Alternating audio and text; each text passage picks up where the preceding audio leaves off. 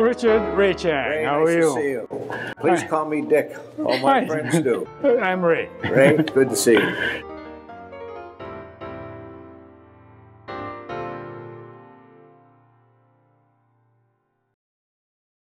My parents were not of means. My dad was a machinist at the ironworks in St. John. The most money he made was $3,000, and my mother did a lot of work in the community. The thing I remember most was there was a new YMCA going to be built in the city. I was about 10, and my father and mother decided they were going to give $500, which, as you can see from their income level, was a handsome gift. Yeah, that's 15% of the annual income. Oh, yeah. Now, Ray, tell me about yourself. I recall going back from a very early age, my grandfather always encouraging his grandchildren, including myself, to tuksu. In Hakka, that means to study. Yeah. And I've learned that over the years, education is the greatest equalizer. We always hear of the glass being half full or half empty. Yeah. I think education creates a bigger glass. Yeah. Yeah. Yeah. In my family life, giving and sharing was always there. In terms of my own philanthropy, I don't think there was a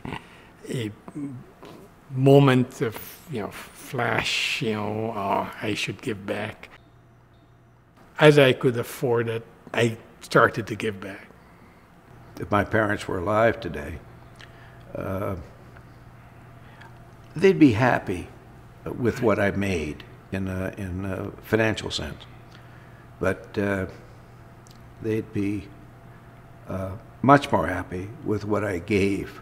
I focus on education, and I look at the various projects or objectives that are put in front of me.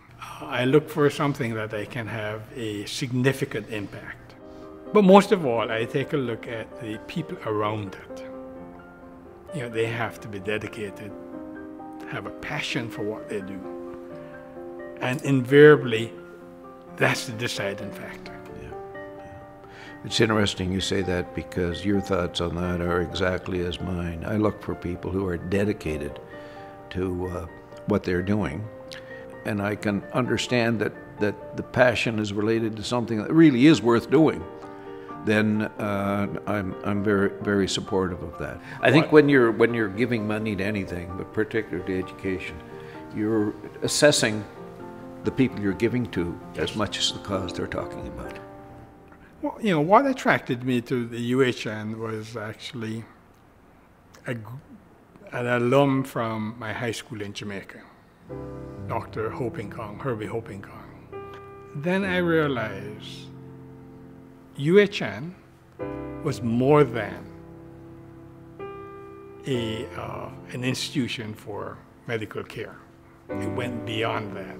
It went to teaching, and I later found out how much research they do.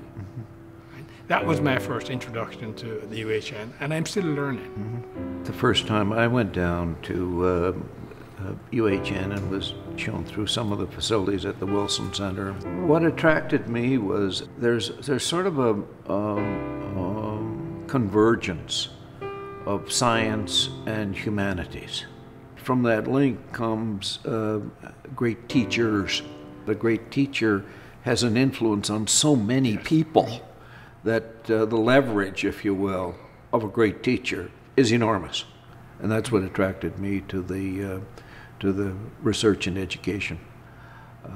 That to me is the best thing about UHN. There are people from many disciplines working together, and I think that's a rare thing in my experience, and I'm very happy to see it. When you look at impact, many of the things that you and I have been involved in, they're not short-term quick hitters. They're a bet on the future. And it's a bet on these people and the way they're being trained. And I think we're doing the right thing. Yep. I think we are. Yep. It's amazing how much of a different background we come from, but how much we think alike. Good to be with you.